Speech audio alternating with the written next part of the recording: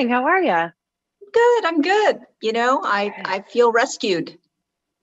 Well, how about that? I'm sure you watched President Biden's speech last night.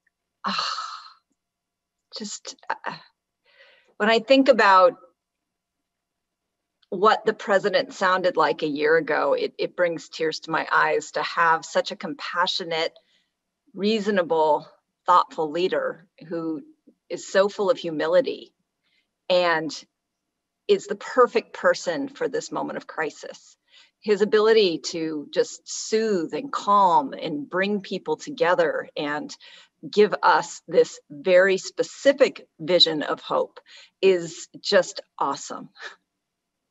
And let's talk about what this is bringing monetarily for us in terms of hope. $190 million coming to the city of Oakland. What are we going to do with it? Well, and let's be clear, a lot more than that is going to come to the city of Oakland in the form of direct checks for our most vulnerable, rent assistance, small business assistance.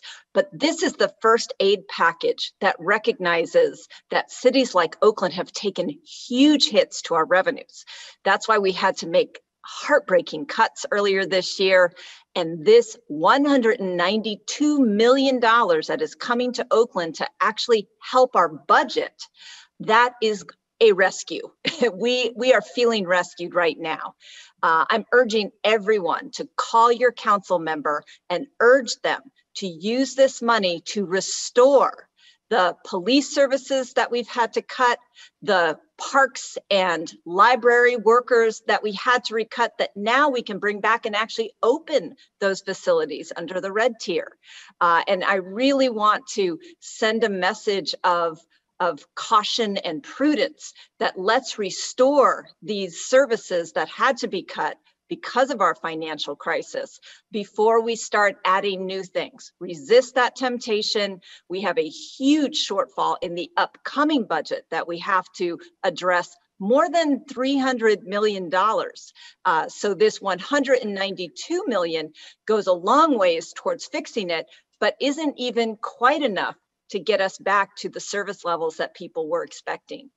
No, you'd like residents to call their council members to try to convince them to give more money to the police department. I think we can all agree that public safety needs to be improved in Oakland. What would be the resistance to that? Well, there is a very important conversation going on right now about reimagining public safety, and that is a great conversation for us all to have. But in a city like Oakland that already has the lowest officer per crime staffing of any city in the country, these cuts have been devastating. I think people are feeling them.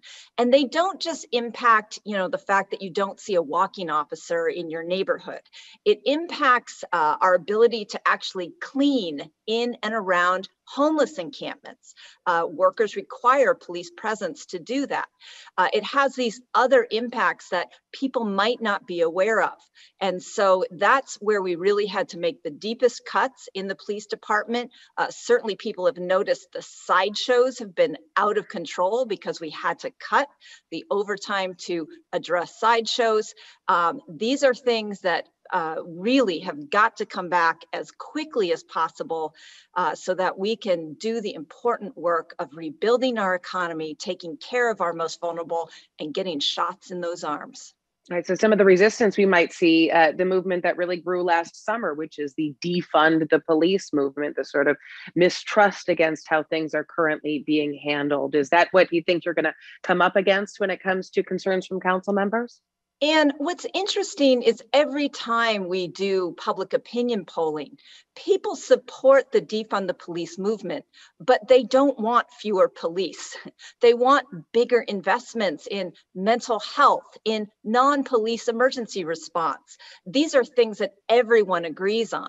The question will be how to pay for them and how to stand up new services. But I think there is tremendous consensus that we need a non-police emergency response, that we need more mental health support out in the field, and frankly, just to end the stigma of mental health and to provide adequate care for everyone early on before mental health really becomes a crisis. So these are all things that I think are areas of tremendous consensus. But the public polling shows that the vast majority of Oaklanders do not want fewer police. Now, the numbers that you just gave shows that this 190 million isn't even going to fix the budget deficit. You're still looking at what, another $100 million? Where are those cuts going to come from? You know, we've made those types of cuts before. The thing that I really want to caution is let us restore before we start adding new things. I believe that the $192 million can really get us back to acceptable service levels as long as people don't peel it off for pet projects or new initiatives. I urge people to encourage your council member, just reinvest in the restorations of services that were recently cut. Let us see how this economic recovery goes before we try new things. All right, talking about economic recovery, Alameda County finally in the red tier. How's that been going for Oakland? Oh, I think people just, I know everyone is saying it this week, light at the end of the tunnel, but while we have to, be proud that we moved up to the red tier, we can't let our guard down. We have to continue practicing masking, social distancing, because we saw what happened over the summer where we kind of got too excited about reopening. We had that horrible, tragic surge in the winter. So let's remember that. Let us enjoy the fact that we can return to our favorite restaurants and shops and even the gym. I know a few of us have missed that. But we've got to keep practicing these safety protocols for a long time if we really are going to see this as a steady recovery and not something where we're swinging back and forth. And this weekend, we're finally talking about bars, wineries, breweries reopening. What is that going to do for, the quality of life in the city? Anyone who has watched just the rebirth and revitalization of Oakland's downtown has been heartbroken over this last year. The plywood on the windows, the just emptiness of the sidewalks in what was just 1 year ago, a bustling and really emerging cultural scene, restaurant scene. And so I know that while we have to exercise caution, I am truly looking forward to supporting these amazing small businesses that we are blessed to have in Oakland. I know we all want to see one another again. And we are lucky to have such wonderful weather. And as daylight savings time is coming up, we can continue to enjoy these reopened businesses, but let's do so as much as possible outdoors. And the city is here to facilitate that with our flex streets, our slow streets. We're really repurposing our roads to have more economic activity and community activity where once only cars were.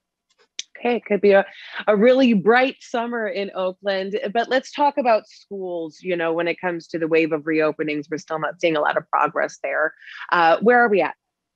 Well, Oakland Unified just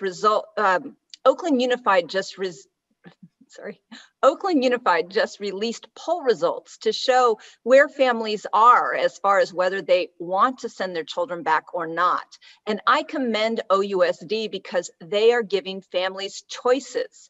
Frankly, we talk about it at our own dinner table because it's an issue that I have to contend with, not just as the mayor, but as a mom. I am anxious to get our kids back in school. We've seen what a toll it has taken on our children, not just academically, but social emotionally.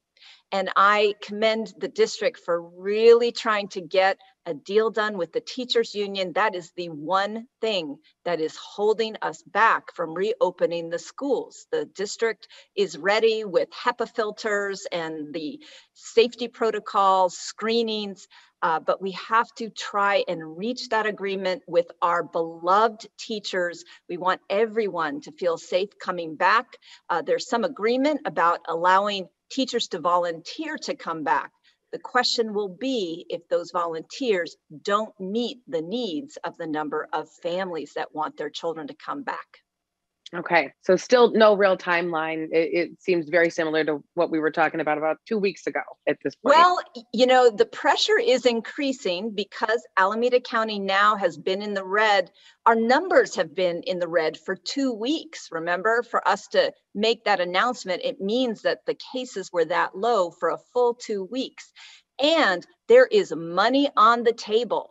The deal that Gavin Newsom and the legislature struck means that elementary schools and at least one middle or high school grade has to be reopened by April 1st. And that is getting closer and closer for districts to enjoy a huge pot of money that has been allocated to help reopen. So that incentive and that timeline is definitely applying pressure. And as the district has done its due diligence to really assess exactly how many students would come back for reopening, I feel like we are getting closer.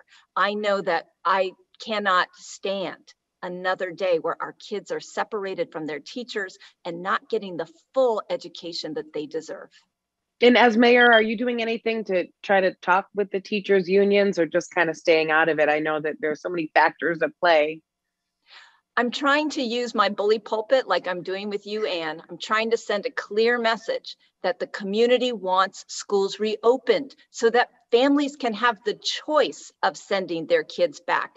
And of course, we want our teachers to be safe. I have pushed very hard to prioritize teachers for vaccinations. We were successful in that effort. I organized the big city mayors to make that push. And of course, the governor announced a specific set aside for teachers. I was at the Coliseum site last Friday, a week ago today, and it was Teacher Day. And it was great to see all these teachers getting their vaccinations at the mass Coliseum vaccination site. So I think as more and more teachers are vaccinated, which again, they deserve that priority because our kids deserve that priority. All right, anything else you'd like to discuss today? I think that's it. Okay, it's a lot going on. Always, but yes, the American Rescue Plan is the Oakland Rescue Plan. That's for sure. And so I'm excited about that. Thanks. Yes, Have a good one. Yes, a lot of hope. Thank you. We'll talk to you soon.